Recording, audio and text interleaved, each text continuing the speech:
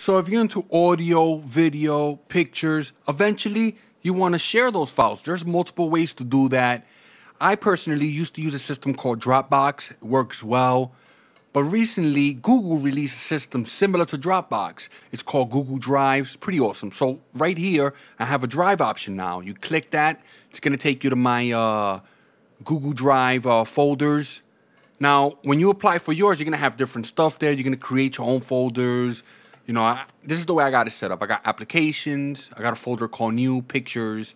I got a video file here, some miscellaneous data there.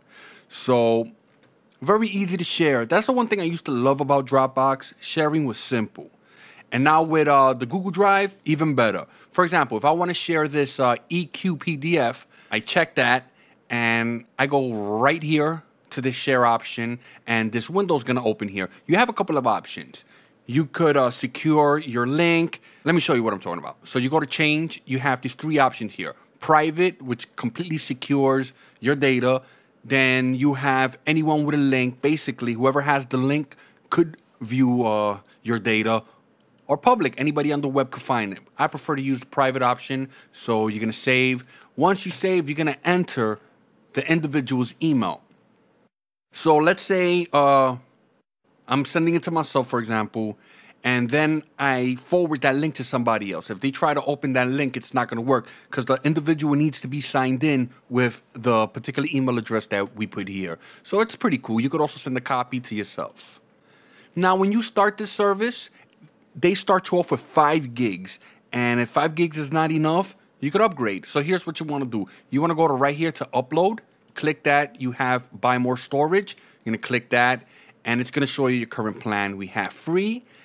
But let's go and talk about the upgrades. If we look at the upgrade here, you have 25 gigs. Look at the price. $2.49 a month. Plus, they give you 25 gigs for your Google account. So that's pretty nice. Then if that's not enough, you have 100 gigs, which is $4.99 a month. So it's basically the same.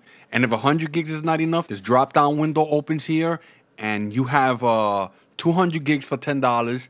400 gigs for $19 and so on. I'm not going to read the rest, but you could come here. You could check it out. Just pick whichever one you like. Right now, I'm stuck on a free, but if in the future I decide to upgrade, I might go with the 100 gigs. Now, I'm not really using this for audio. I used to use a Dropbox for audio, but the client requested, let's stay away from services like that. I'm not going to get into it. What we decided to do, we built a computer. We are running a private FTP server. If you want to know about FTPs, let me know. That's a whole different video. So there you go, guys. That's Google Drive. I wanted to show you guys. A lot of you guys might not know about this, so take advantage of it. You never know if they're going to raise up the prices or what they're going to do. The other thing, you have your Gmail, Drive, Google+, all in one place. If you found this video helpful, do me a favor, give me a thumbs up. Post a comment in the bottom, and you see that subscribe button up there, just click it. Later, guys.